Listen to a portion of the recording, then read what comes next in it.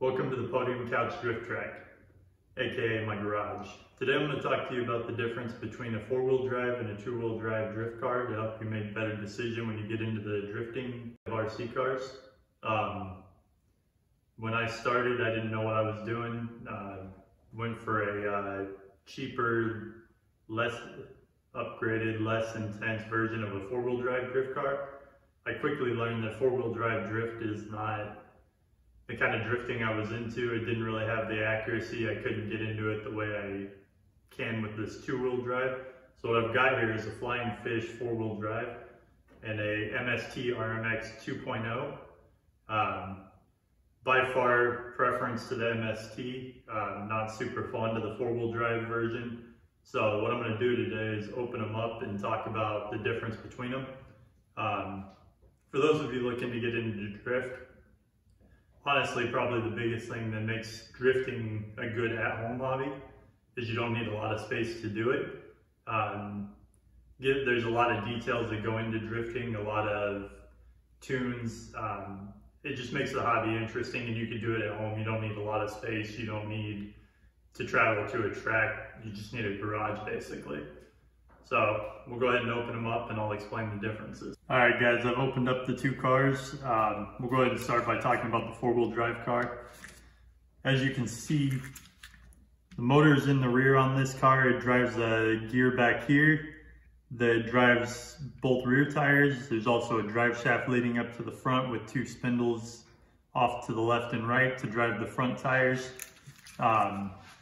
Biggest issue that I've had even coming close to a proper drift with this car is you just don't get the steering radius. Your outside tire gets a decent amount of angle, left side, not so much. I've tried to tune it out. Like I did say, this is a cheaper version. There are a lot of versions of four-wheel drive drift cars. This might not be the best example, but it is what I started out with and quickly learned that even the best version of four-wheel drive, I'm probably not going to enjoy it the same way. What I will say about the HSP Flying Fish, from an upgrade standpoint, I've been able to upgrade the C-hubs, the control arm, steering, rear suspension, all that. It's really inexpensive comparatively, but all the tweaks and stuff you have to do to just get this car to get around a track from a drift standpoint. In my experience, if I had just started out with the two-wheel drive and learned a little bit more, then I think I would have been better off. One of the problems I found is there's just not a whole lot of people talking about it.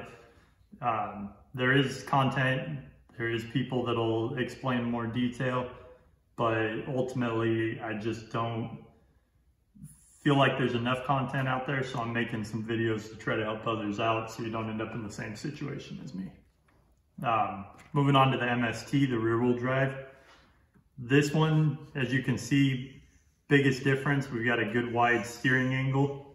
Helps the car get into a really healthy sideways drift. I'll put together a couple of videos after we're done talking about them.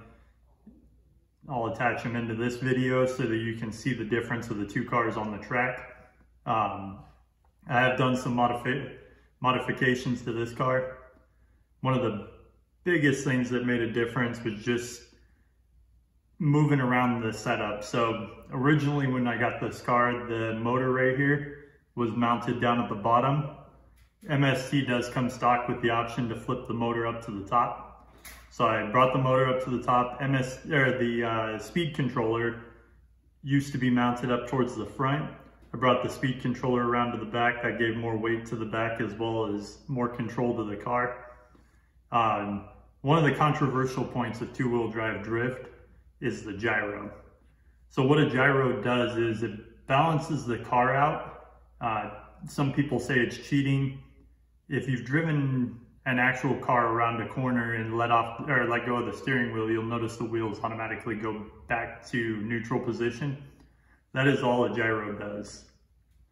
So by having the gyro, you're not really cheating, you're just making it react like a real car, which makes for more accurate drifting. So really having the rear wheel drive with the gyro makes all the difference in the world. The next thing and I'll do a whole video on tires because I think that is a big issue for some people. I know when I started out, I wanted to do rubber tires. I quickly learned that rubber's not actually good for drifting. When you first start, you think that the plastic tires don't get enough traction. And really it comes down to how you tune the car and learning to drive it. Rubber is actually too sticky. You won't be able to drift it at all. These cars are too light and the rubber just sticks to the ground. So yeah, we'll do a whole video talking about tires. Aside from that, let's go ahead and get them on the track. I'll show you guys the differences between them on the track and how they perform. All right, guys, I got the four-wheel drive out there. For those of you who can actually drift one of these, mad props to you. I'm gonna throw it around the track a few times, but as you'll notice, I have absolutely no accuracy or ability with a four-wheel drive drift car. Like I said, maybe it's the brand, maybe it's the quality of this one, but I will tell you flat out, this is gonna be ugly. So here we go.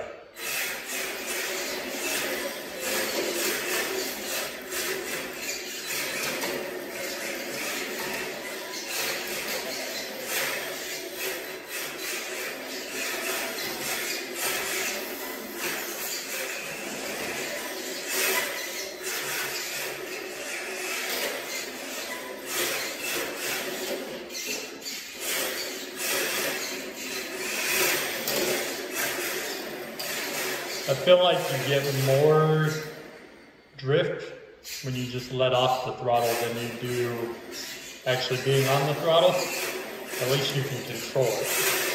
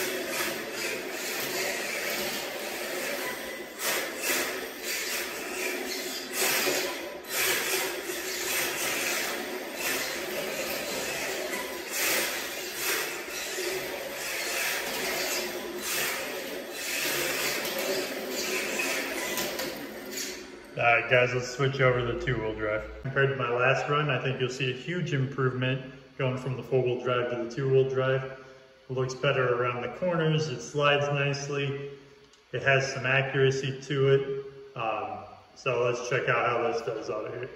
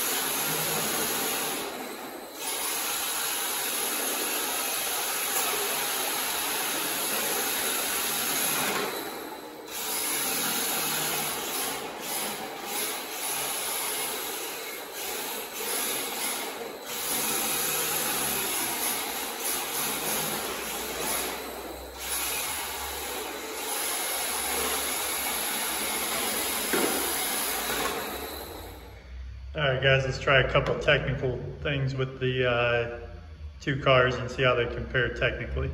First off, we're going to try to drift tap this bottle. As you saw, I'm pretty good at getting it with the two-wheel drive, but we're going to do it one more time close up.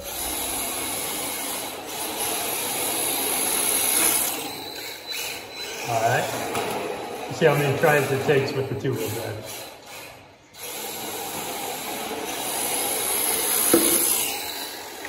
Alright, 2 tries. Let's go to the 4-wheel drive and see how many tries it takes to hit it with the 4-wheel drive car. Here's attempt 1 of what I expect to be many for trying to tag the bottle.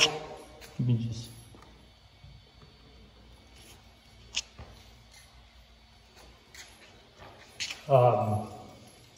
I expect this will take several tries, so just bear with me.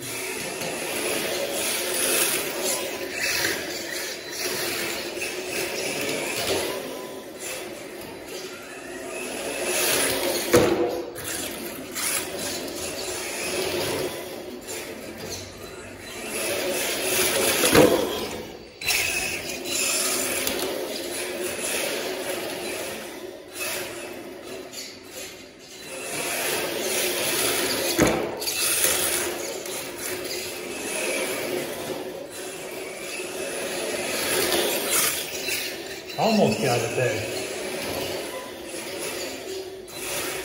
Let's try changing the angle of approach on that one.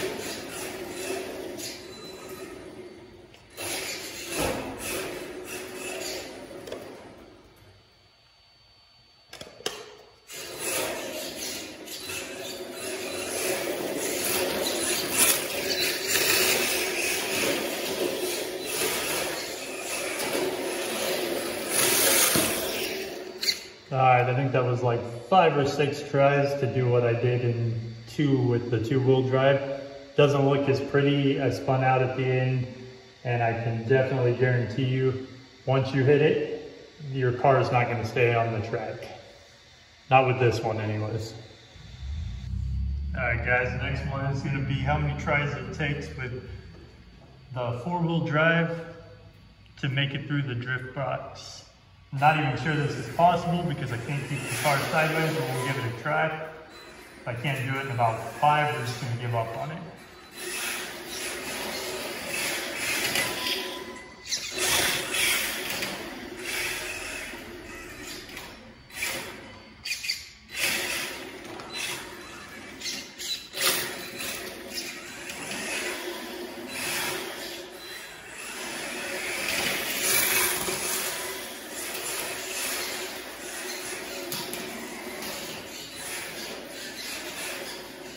Alright, so I got it, but it wasn't good or attractive as it was.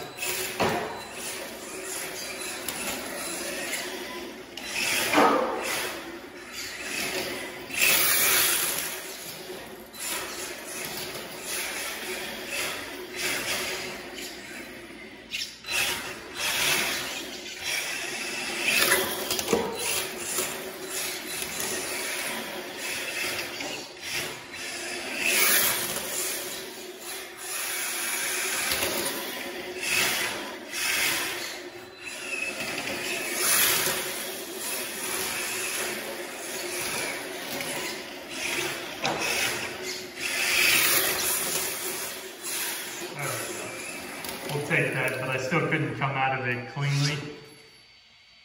Throw the MST at it and let you guys see the difference. So now my gyro got thrown off.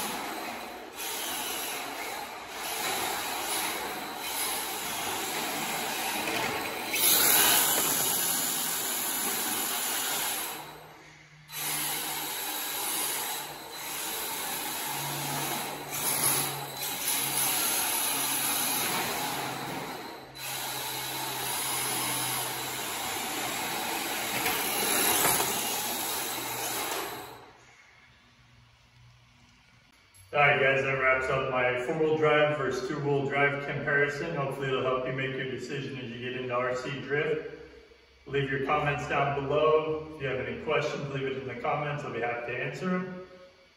Like and subscribe. I'll have more content coming to you soon.